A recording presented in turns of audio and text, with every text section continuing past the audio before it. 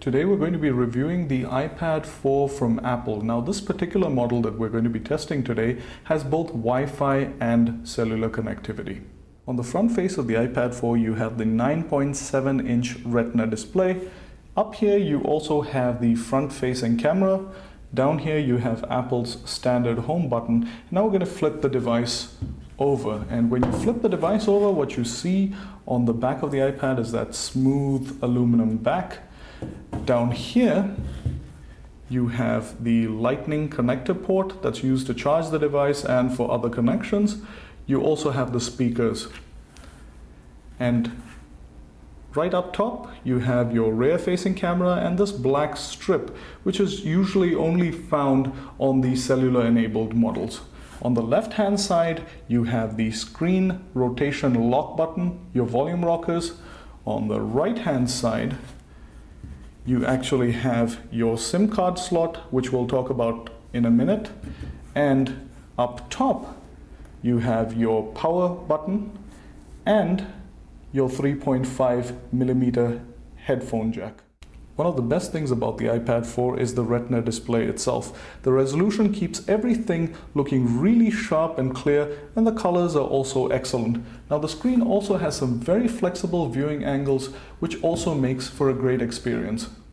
iPad 4 is also possibly the smoothest tablet experience currently on the market. The screen has absolutely no choppiness or lag, and it really responds very well to touch. You can also see how smooth and responsive the screen is when playing games like Fruit Ninja. Web browsing is another one of the iPad 4's strengths. Web pages open up really fast, scrolling is smooth, and pinch to zoom is nearly flawless. The iPad plays back full HD videos really well. The colors are very natural, the images are vivid, and it does so very smoothly.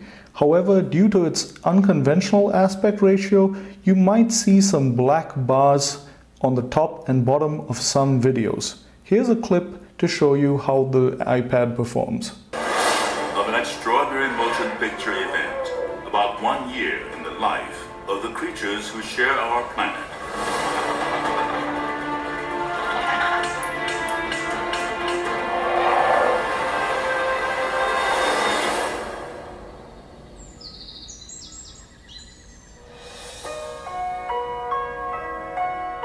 Set the volume on the iPad all the way up so you can actually hear what it sounds like. The sound is really good quality and pretty loud too.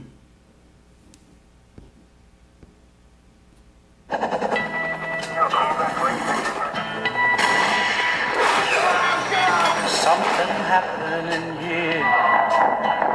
What it is ain't exactly clear.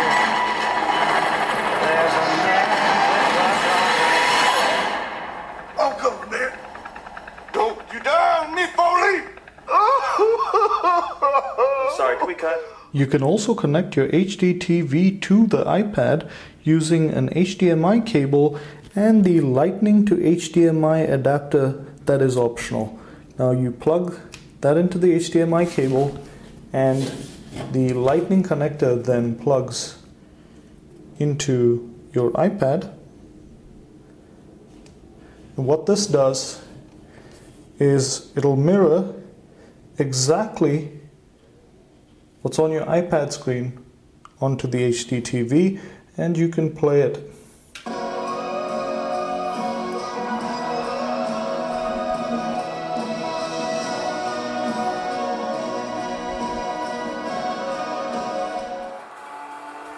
The iPad is also an extremely slick gaming device. It doesn't drop any frames, has no lag, and responds very well to motion input.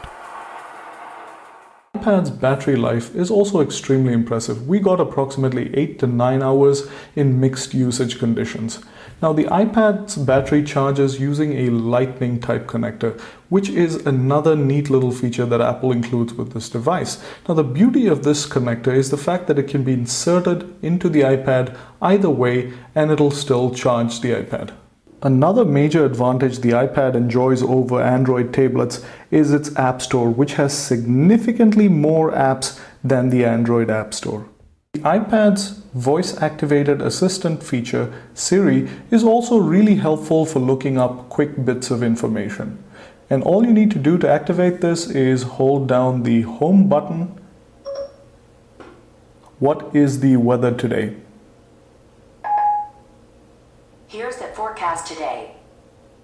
The wireless antenna on the iPad 4 also maintained a very strong, reliable and fast connection throughout our testing. The iPad's camera took some exceptionally good pictures in well-lit conditions and some rather grainy pictures in poorly lit conditions. On the cellular-enabled models of the iPad, you're going to need the SIM card removal tool. You're going to have to insert it at an angle into the hole that's right next to the SIM card slot, and as you do this and press firmly, the SIM card pops out and can be removed. The SIM card can then also be replaced the same way by just pushing it back into the slot. So overall, the iPad 4 is well designed, well built, extremely reliable, comes with a great selection of apps, and is arguably the best tablet experience currently on the market. If you like this review of the iPad 4, please subscribe to our channel. The link to this product is also in the description section below, and thank you very much for watching. Please also check out our unboxing of the iPad 4 and our review of the smart case for the iPad by clicking on the video links above.